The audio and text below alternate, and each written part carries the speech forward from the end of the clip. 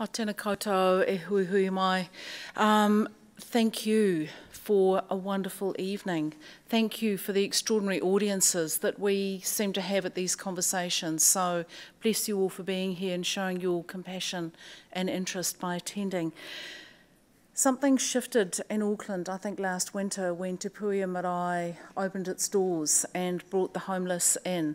And suddenly we saw a different face of homeless, and it no longer, I think as Sam said, became the accompaniment to walking down Queen Street. And I think our tolerance for homelessness just changed. So that's why this is so exciting. It's such a great innovation. And I just want to respect the hard and probing questions that we've had. This is in no way dismissing that. That's how we roll. You know, that's Auckland. We test each other and we probe, and thank God for that. You know, we don't just kind of consume and then go away and go, well, wasn't that good? So we have probed around the edges and we've had extraordinary answers.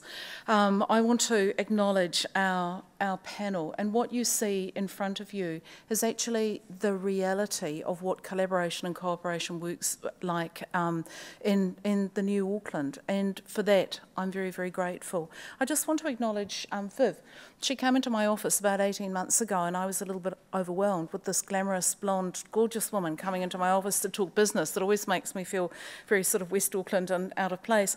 And she, instead of, we went straight to homelessness, and the difference with Heart of Auckland is its pragmatic compassion. This is not sprinklers and spikes to keep the homeless people out. This is what can we do and how can we make it work, and we're seeing you right in the middle of this, and I just love that. Te rau, I just want to acknowledge Ngāti Whātua's active and compassionate partnership in this area. That conversation we just saw, whānau, is exactly why this works.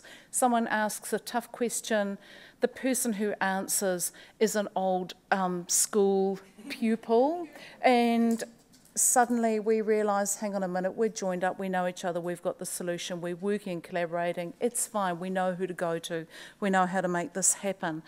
Moira, I've known you for a long time from your work out west, and I think the collaboration and cooperation is in this woman's DNA, and it's through your endeavours that we're bringing so much of this together in a way that is both functional and has huge authenticity and integrity. And Graham, I'm so proud of the work that we're doing as council, thank you. I just want to leave on one really pragmatic thing. I think we can actually move on with our tenancy. The Residential Tenancy Act, I'm very keen that we wrap that into, and have talked with the mayor, and I'm sorry he had another engagement, otherwise he absolutely would be here, but we can wrap some of those challenges into the discussion that I'm picking up about our residential warrant of fitness process, and I think we can actually nail down some of those other issues there, which is long overdue. And just one last thing, completely practical, that we are working on, and I'll be taking to Local Government New Zealand tomorrow, is the issue of meth-contaminated houses.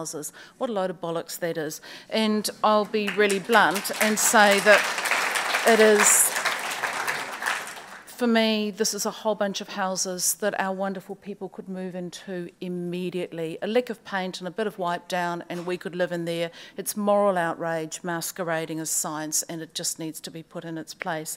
So the best quote for me from the night was the definition of ending homelessness is putting people in houses. Let's cogitate on that as we go. It's utterly doable. Again, thank you so much to our extraordinary panel for the huge amount of work that's being done, to our funders, to Susan for the hard work that you do, for Greg for holding this together. Thank you for everyone who has made this work.